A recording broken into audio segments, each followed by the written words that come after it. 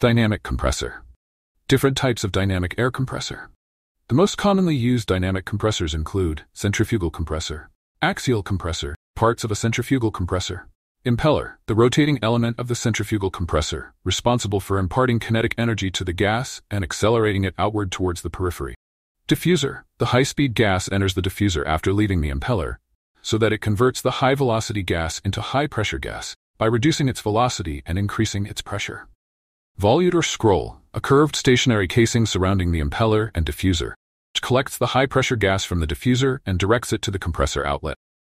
Inlet guide vanes, IGV or inlet diffuser, an optional component, it is in charge of controlling the flow of gas entering the impeller, improving the compressor's efficiency across different operating conditions.